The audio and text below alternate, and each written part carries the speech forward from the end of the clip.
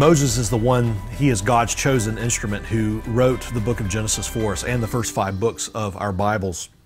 And the way that Moses has structured the book of Genesis, it's wonderful, and it flows from one section to the next. Literary critics of old used to try to make divisions, unnecessary divisions throughout Genesis and really through all the Pentateuch. And they would say that this was reflective of a certain God and this was reflective of another God, and it was all kind of piecemeal put together. But the book of Genesis wonderfully flows together from one section to the next. And there's great literary cohesion, and many scholars today recognize that. But even if they didn't, it's still there. There's great literary cohesion, theological cohesion, and there's a wonderful message that is there in the way that Moses has structured the book of Genesis.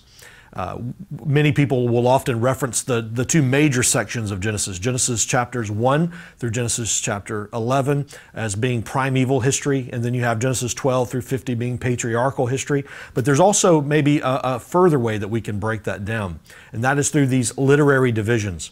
Moses used a word that is one word in the Hebrew, but often translated various ways in our English Bibles. It is the Hebrew word toledot.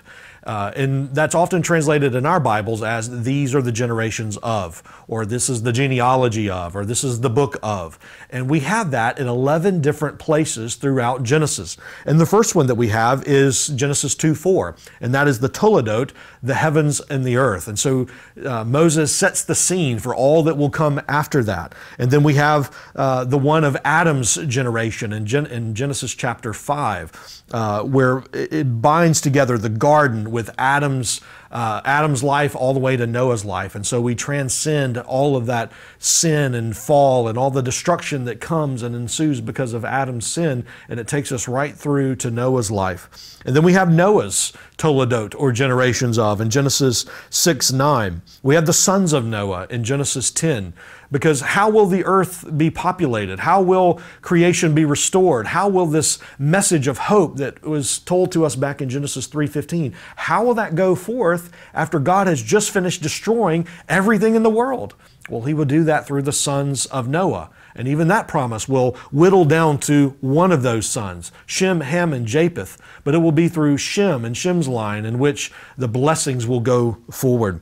And so we have the sons of Noah. Then we have the toledot of Shem in Genesis 11, and the toledot of Terah in Genesis 11:27 and following, which sets the scene for another figure who will come, and that is Abram, who will become Abraham, who will be the one by God's grace, a total act of God's grace, who will be the recipient and the first one to hear the promises of God and anticipation of how He's going to bless all the nations of the earth.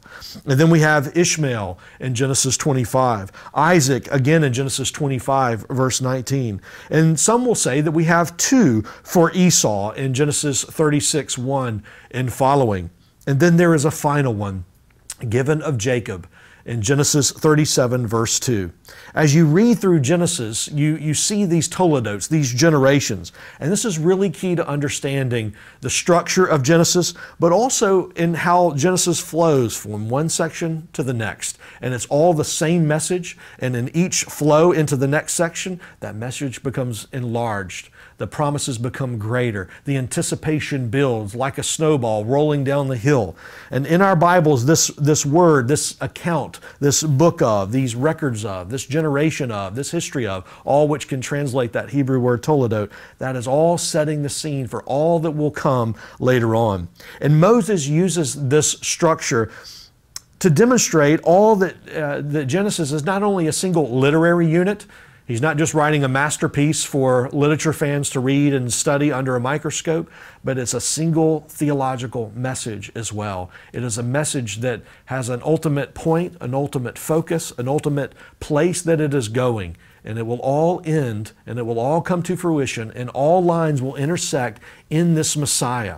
And there are glimpses and hints and prophecies of this Messiah at every step of the way in all of these toledots, sometimes through the promises of great blessing and anticipation, sometimes through sinful, painful consequences of man's debauchery, of man's sin, and the mess that man has brought himself into.